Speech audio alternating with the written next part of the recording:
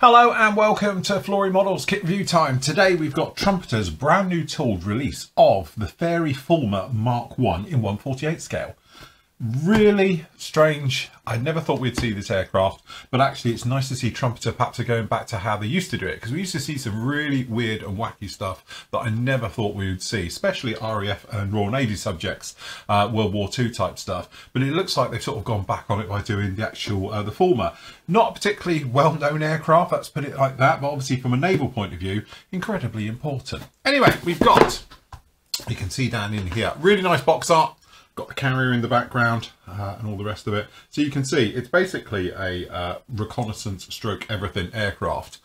You know, obviously attack, various ones, and it played many roles. All right, as you can see, we've got some nice options for it down in there. So obviously we've got the usual type of suspects with the grey and the green, which is a personal favourite of mine. But you have got the one with the white underside, and obviously we've got the two-tone with the brown and the actual green markings down in there as well. Looks like we get a nice little bit of photo etch, which is quite nice, and obviously the large decal sheet for this particular one. So kit number for this one is 05822.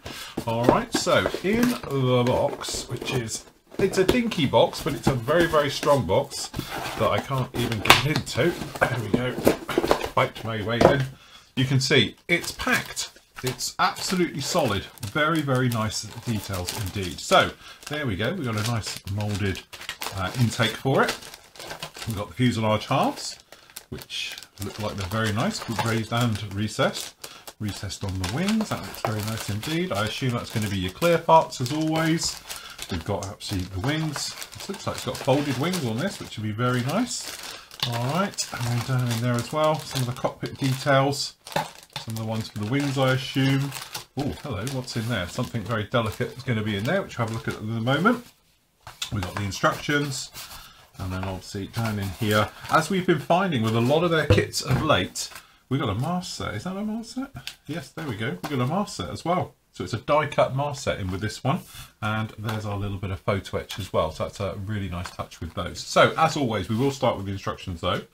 So we have that unfold. All right, so let me just increase that just a little bit. All right, so usual thing, we've got those as well. So got your parts for it. It doesn't look overly massive, but actually it's a lot crammed in a very small box. All right, so down into the actual cockpit area, plenty of detail as you can see going down in here. So again, we've got photo etch harnesses, which is quite nice for the seats. So we've got the seats going in there, and we've got the various bits and pieces. You've got your wireless operator and things being fitted down into these. So again, very nice touch with those ones. All right, so as you say, forward cockpit and rear cockpit's been put in. So again, looks like some nice details all the way through with that. All right, then it's going to be a straightforward. We've got a cat system going in for the spinner to be fitted to. Then obviously we've got literally that entire built-up cockpits and observers areas being fitted into the middle there. That's just going to fit in, and then on the front we have got it, so it is a nice good old wing fold system for this one. So we've got the fuselage, we've got the underside as well, prop and spinner, obviously you're going to fit them later probably, but as you say, they're there as well. And then we've got these ones fitted down into this as well. So again, plenty of detail. So we've got those wheel wells, all those areas being fitted, and then it's going to be a drop in onto the bottom. All right, so again, very nice indeed.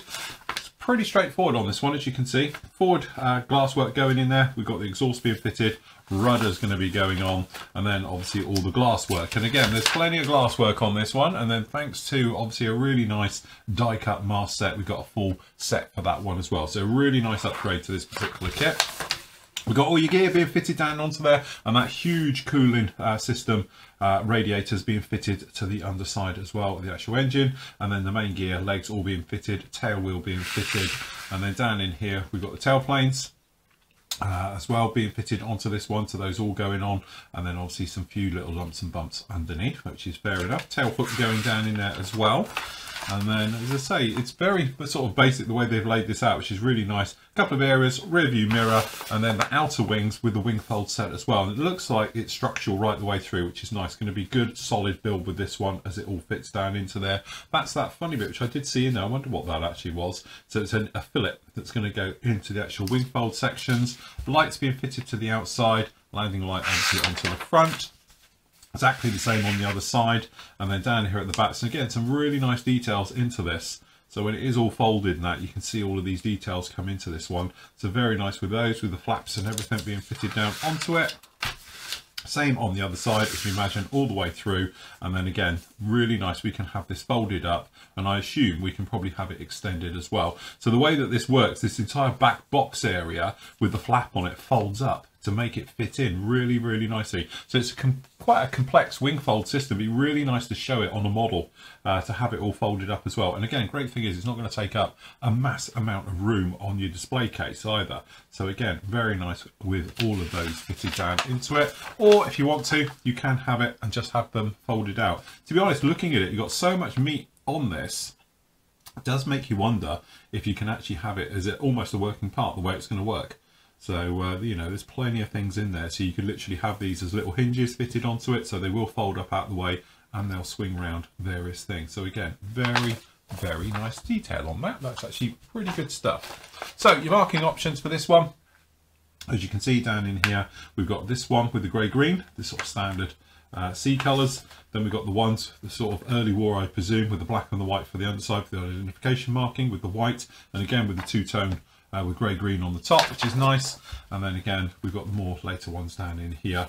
And then we've got this little guy down in here, which I'm not even sure where he's from, with the yellow markings.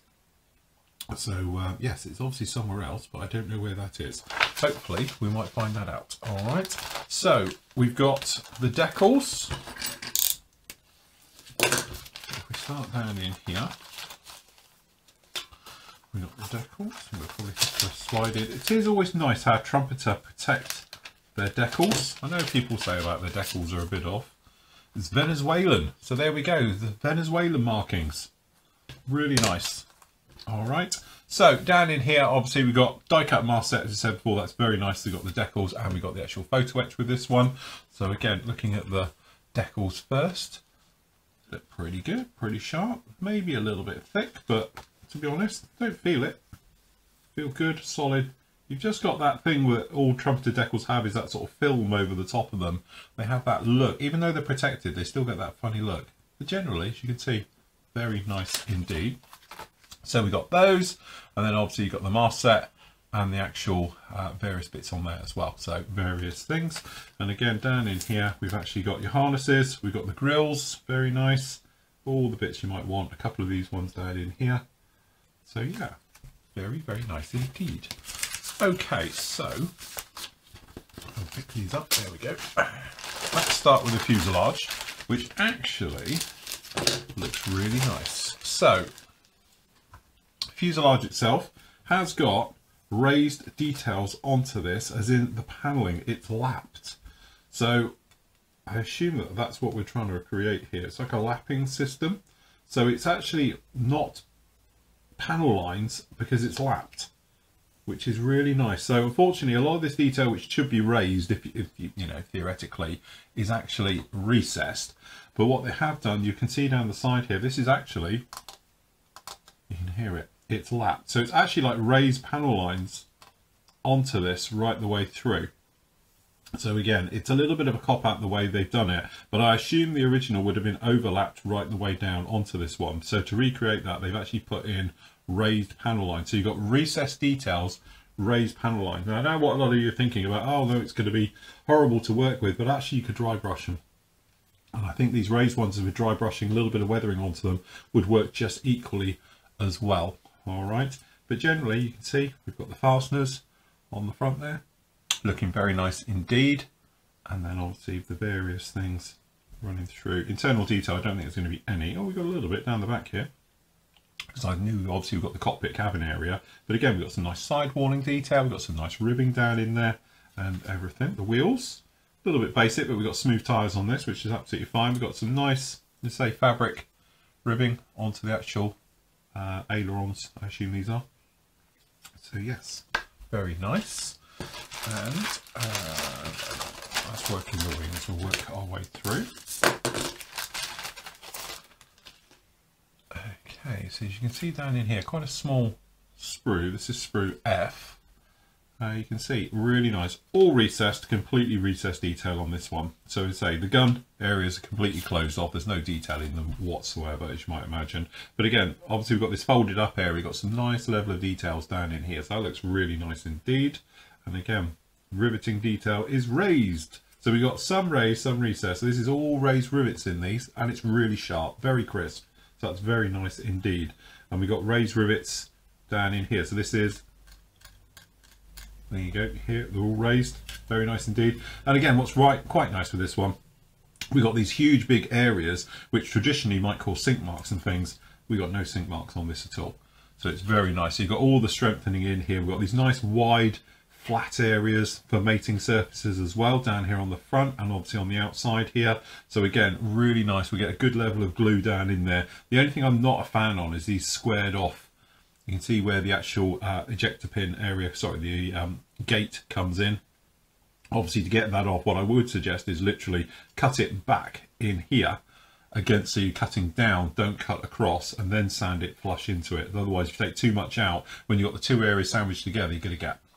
So just a little bit of thing there. But generally nice. It is going to need a little bit of clean up because on here, for instance, it's quite rough and it's raised. So there's an ejector pin right on these as well. But again, they could give interference if you've got two on the same side. So just make sure you give those a wipe. But generally, no sink mark on that at all. And that's one of those areas you'd expect to see one. But there isn't. So that's very nice indeed.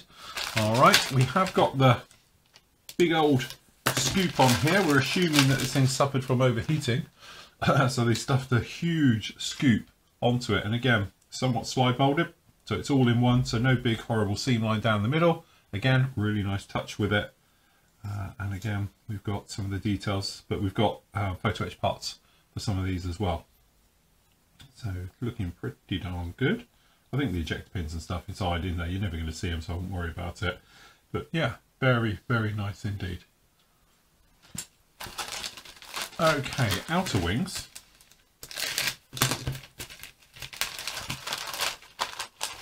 So through the hole, there we go. So with the outer wings, as you can see, so we've got the gun chutes for the empties coming out. Look a little bit big, but they may be that big. I don't know. As I say, don't know this aircraft particularly well.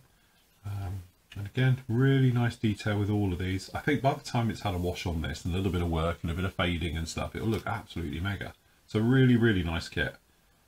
And again, same thing again, we've got all this beautiful raised details down on these. So again, very nice. And again, exactly the same. And again, same issues under here. So just make sure you clean these off. You can see it there, little white bits coming through. Generally, very nice. All the ejector pins are recessed. So none of them are sticking proud or anything else like that. So it's going to be quite a nice straightforward job, but you can catch the level of detail on those. It's really nice indeed. Okay, next we have, I need a bigger camera for this one. We have, this is the under area and the flap. I call it the flap area. I don't know what officially it is. The big box bit that lifts up for the wing fold. All right, so again, looks very nice indeed. So we pop in this side. We've got the geared doors. So again, the gears have got ejector pins, but they're going to be hidden, because it's actually where the post is going to be coming down from the main gear, which is quite nice. Other ones are devoid of them all as well, so that's very nice as well. These are these box sections, so obviously flap here on the back, but the rest of it is all going to lift up and raise. And again, big old parts down in here, no sink marks at all. It looks like there's a sink mark, but I honestly think, I don't think that's a sink mark. There's something going on, you can just maybe catch it in the light, but I can't feel anything. It feels fine.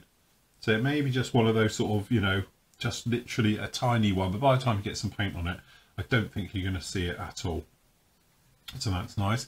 Moving further down, as you say, this is the belly, obviously with a gear, fuselage belly down in here. Again, looks really nice, good level of detail. Couple of raised bits. I assume this is for bridles and things, just down in here, but generally looks very nice indeed. Gear looking pretty good. Yeah, it's a sharp kit, very nice kit. Okay, so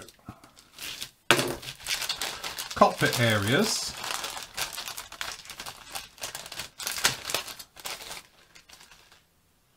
All right, looking very nice indeed. Generally. A little bit soft maybe, but again, looking around in here, so wheel well section itself, really nice. We've got the ribbing, got the formers, the bits down in there as well, so that looks very nice for the actual main gear.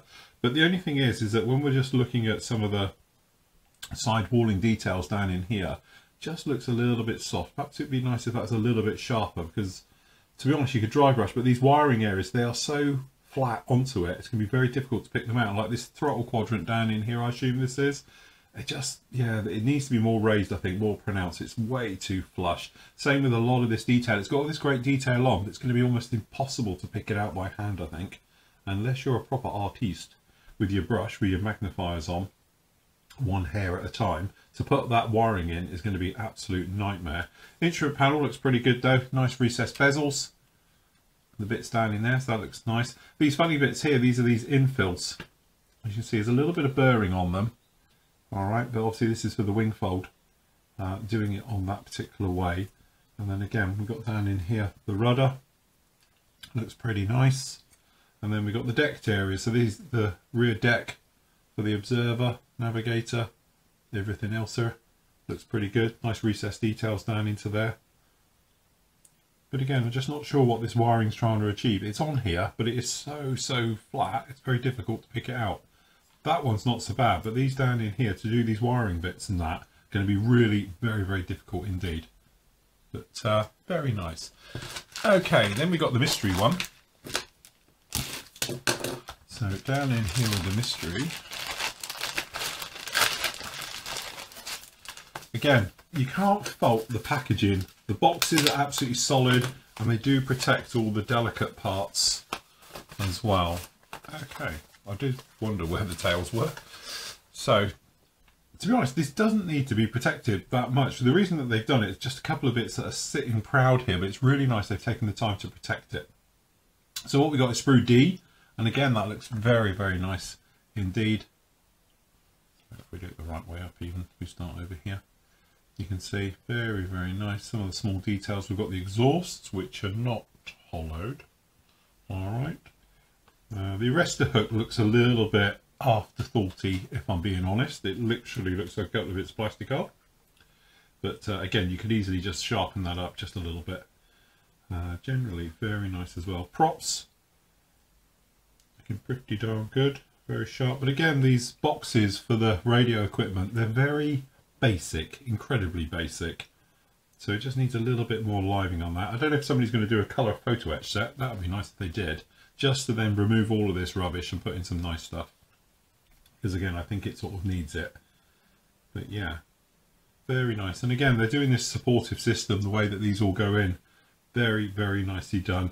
But again, it's got these gates and half of them lying flush on top. So just be careful as you take them off. It's not a problem so much on these with it's got the female side, but on the male side with the pins up, you end up taking the pins off trying to clean these up. So, but yeah, actually that's not bad at all. Very nice. Last up, we got the clear parts. Trumpeter, do not fail me now, but Trumpeter, to be honest, do some of the clearest parts out there. I've never had a bad one yet. This is where it fails me. Again, beautifully protected, and once again, they literally don't disappoint. Look at those. Gorgeously crisp, sharp, really sharp edging on them as well. Luckily we've got a mask set, but if you didn't, you could hand mask these because there's a nice edge to the window, so you could actually get in there and put them all round. But again, thankfully we do get a mask set, and that's going to save a lot of work going around in these. So yeah, very nice indeed. And again, even the actual outer windows. This one here with the nav light, it's got two, I assume they're bumps deliberately inside. If you can see, it looks like a little tear just into it. I assume it's where the light fits into it, and they've carved it out because it's top and bottom. I assume it's a deliberate part and not a slight little bubble down in there or something. Again, time will tell. It's only a tiny thing if it is. I don't think anyone's going to notice it. But they are beautifully done. Very crisp right the way through. All right. And there we have it. I have to say, I think that is an absolute beautiful kit. It's really nice. It's got some really nice details, and the way it's got the wing fold and that, disappointing cockpit. side panels, stuff like that. If somebody comes up with a nice color replacement, you know, photo etch, or obviously 3D, you know, Quinta, someone like that did the details for it, I think it would look absolutely fine. That, I'm just saying, I don't know how much you're going to see. Once it's buried inside those cockpits, I don't think you're going to see much of it at all. But generally, I think that's literally the only weak spot. As I say, the detail looks really nice right the way through, good, clean, crisp, sharp, and the way that the wing fold is, I think that's going to be something a little bit different. Instead of the traditional fold up, this lies back. So again, I think that's going to be a nice touch to actually show this one folded up as well. Anyway, that is Trumpeter's brand new 1/48 scale Fairey Fulmar.